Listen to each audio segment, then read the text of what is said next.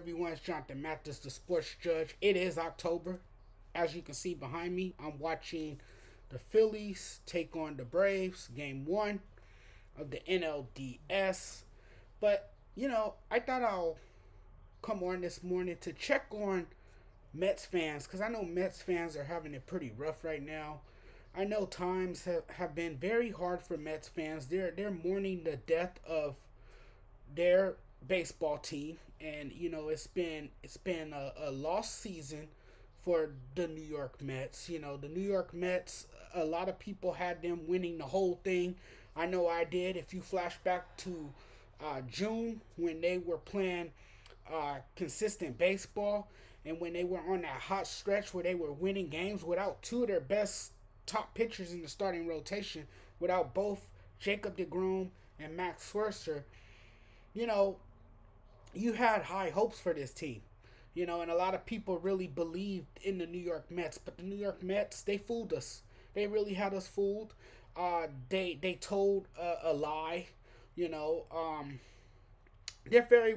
fairy tale season turned out to be another nightmare. And they had become an internet punchline.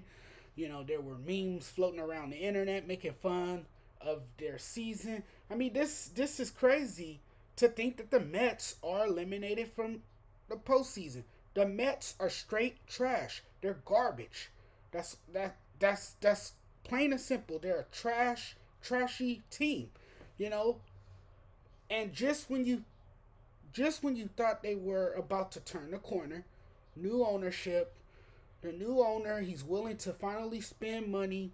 He's not shy to bet on big names and do whatever it takes to put together a winning roster, and the Mets still find a way to blow it.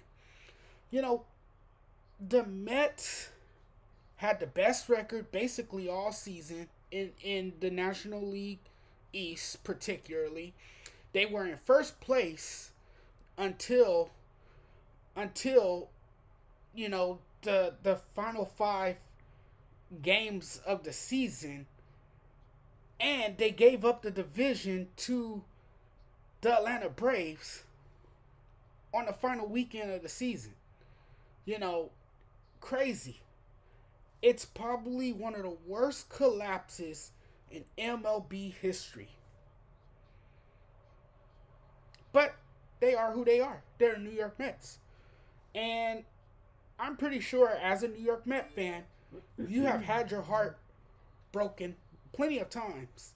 And most fans, by now, probably prepare themselves for a huge letdown.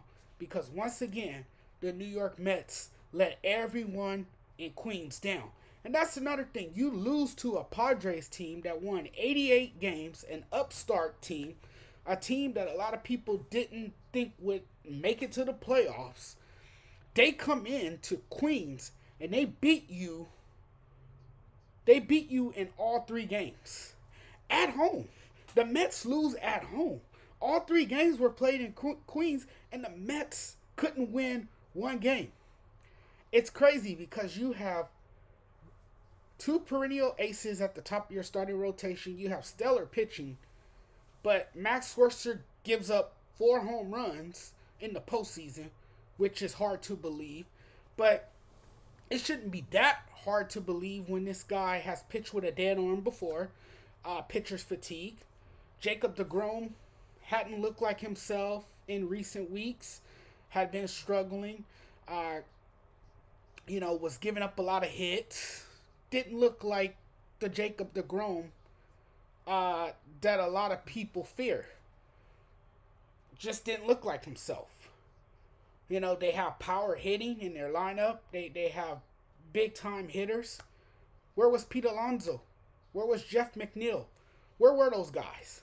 They suddenly disappeared, in the big moment. When the Mets needed them to come through in a big moment, they couldn't. The Mets just couldn't get the job done. So now the Mets are going home after the Padres eliminated them in the wild card series this past weekend. The Padres will now face the Dodgers. Game 1 is tonight. Julio Urias gets the ball for the Dodgers. We'll see how well this series plays out for both the Dodgers and the Padres. I'll talk to you guys very soon. Don't forget to subscribe to my video. That would mean a lot to me. Thank you guys so much. Subscribe to my channel. Give this video a thumbs up. Like it. Share it. Get it out there. Talk to you guys very soon.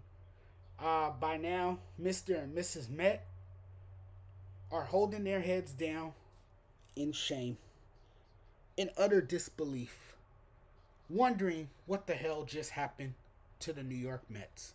I'll talk to you guys very soon.